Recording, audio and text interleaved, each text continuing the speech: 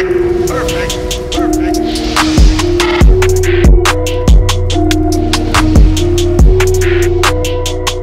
What is going on, everyone? I go by RB and this is Philly Take with RB. Now, if you've been enjoying the content of the channel, go ahead and smash that like button for me. And if you're new and you want to stay updated on some great Philly content, we'll go ahead and hit that subscribe. So today, I want to discuss an interesting story that I was reading pertaining to the Sixers, pertaining to Sixers standout rookie and viral TikTok star. Yes, viral TikTok star right now, Matisse Thybulle. So I was reading this story, as you can see right here on NBC Sports Philadelphia. It's pretty interesting. It talks about Matisse Thybulle and Zach Lavine, a standout player from the Chicago Bulls, who, you know, a lot of people are talking about could be on the move, by the way.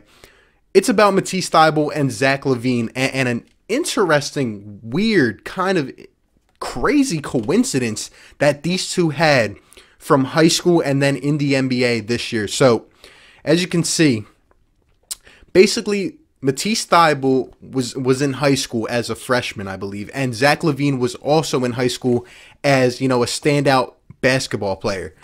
So Matisse Thybulle was on the freshman team. He was pretty much, you know, a freshman in JV, and you know, he had always shown that defensive trait, that defensive potential. And apparently Zach Lavine's school was coming in to play his school, and the JV coach was like, yo, you need to bring this guy up, Thybulle, and see if he can stick Zach Lavine, because they knew he was going to go off, right?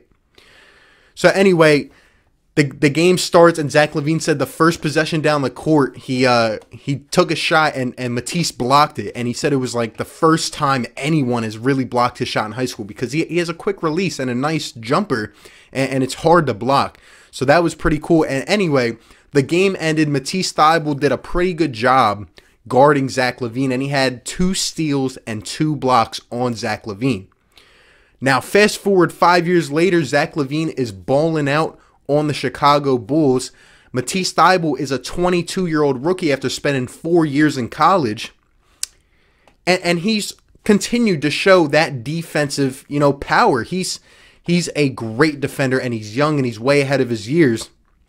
So Matisse Thybulle shows down again against Zach Lavine earlier in January. It was a couple weeks before the season. Actually, I think it was a couple months before the season went down, and Zach Lavine was talking to Serena Winters about it before the game, and he talked about the story, and Matisse had a lot of possessions where he guarded Zach Lavine. And the crazy coincidence of it is that Matisse Thybulle ended that game back in January. The Sixers won. They held the Bulls to 89 points. It was a great game. I remember it. Matisse Thybulle ended up having 2 steals and 2 blocks again on Zach Lavine, and that is a crazy coincidence. Given the 2 paths of these guys, you know, Lavine, the standout guy, he goes, plays college for a year, and then goes and gets drafted. And then Matisse Thybulle, the 4-year senior, who, you know, never was as developed in college. He shot about, you know, 35% from 3 in college. He was a great defender, won all-conference defender or whatever. And, you know, it takes him a lot longer, gets to the NBA, and then he plays Zach Lavine again and has the same statistics. It's a crazy story. I thought it was pretty cool as I was reading it, and I wanted to show it to you guys. And now I want to talk just a little bit more about Matisse Thybulle and where I project him to go and what I see for his career with the Sixers. So, as we know, in a rookie year here, you know, Sixers only have played 65 games because of this quarantine. Matisse has played in 57 of those games. On draft night, he was getting booed. People were pissed off because the Sixers always value these defensive-minded dudes. And, you know, when we lose J.J. Redick, when we lose Jimmy Butler, we need some shooting. And Matisse Thybulle was far from a proven shooter in college at Washington. So we trade up. Everyone thinks we're going to get Carson Edwards, and we go and select Matisse Thybulle, who's a great defender. We know that. But like I said, we were looking for more shooting. But the crazy thing is that Matisse comes on, he is firing from 3. He looks like one of the biggest steals in the draft. You know, he's hitting shots. He's shooting close to 40%, up in the top percentage shooting-wise in terms of rookies. He's playing great. Now, he sustains an injury. He was only out for 8 games. But that injury, it was a right knee sprain, I believe, and something else. I really feel like that injury is what set him back a little bit. He struggled later on in the season. You know, people are calling it a rookie wall. People are saying that it was just a fluke at the beginning of the season. Maybe those could have contributed, but in my personal opinion, I think that injury really messed him up, because when he came back, as I started to observe him closer, you could really see, you know, his jump shot was just long and slow, and it did not look like everything was in sync. Maybe now that he has some time on his hands, you know, besides making TikToks, hopefully he's getting that shot back into what it was earlier in the season, because when you combine that with his defensive presence, this kid is so far ahead of his years. He plays like a veteran defender. He has IQ. He has a good mentality. He doesn't let things really get to him. You know, whether he picks off a pass and runs the fast break and makes an extra pass, you know, that others wouldn't make. He's even shown that he can dunk the ball in different situations. Like Matisse Thybulle, he's going to have to learn to put it on the floor a little bit, but if he can return to that shooting form that he had earlier on in the season, and combined with what I've seen, you know, he's leading all rookies in steals. He's averaging under 20 minutes a game, and he's, you know, accounting for about 1.5 steals a game. When you look at the total steals among rookies, this guy is in first by like almost 20. Like, no one is even close to him. Like I said, he's also been asked, you know, to be put on tough challenges, you know, for a rookie. Like, he's guarded LeBron a couple times. We've had games where he's guarded Dame Lillard. He's guarded Kyrie. All these guys, you know, he has taken the challenge. And I'm not saying it's been perfect. It's not flawless.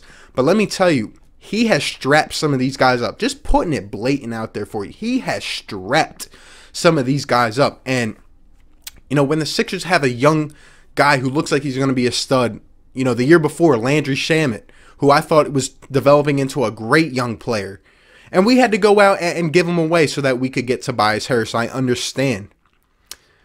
When we go and get Matisse Thybulle, it makes me feel a lot better, you know, knowing what Shamet was going to develop into. I see a lot of potential for Matisse Thybulle. I think the defense is only going to get better. He's only going to learn to understand the system and understand the game better. I mean, in my opinion, this guy looks to me like he's going to be a 6th man, a 7th man for years to come down the road. I hope the Sixers are able to retain him. And if he gets that shot, oh my gosh, this guy is going to be special. I love everything about him. He does not back down from anything. If we know that we have a solidified piece like Matisse Thybulle there, it makes me feel really good. You know, this guy would come in this year and instantly he would make some kind of play.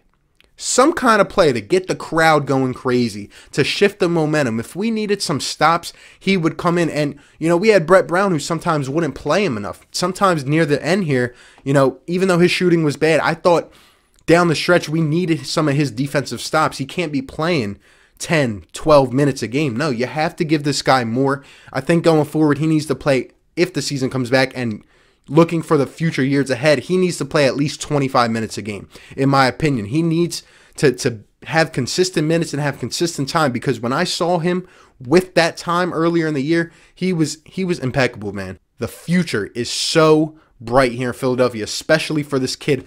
Pair him with some of these other guys we have, Ben Simmons, Joel Embiid. The list goes on. It's going to be absurd. But I just thought this would be a cool story to bring to you guys. I think it's crazy that how it worked out like that. And I just wanted to talk about Matisse Thybulle a little bit, but you guys can let me know your thoughts down below. What do you see for the future of Matisse Thybulle? How good do you think this kid's ceiling is? Let me know all your guys' thoughts down below. I appreciate you guys for tuning in. Be sure to like, comment, and subscribe, and I will catch you on the next one.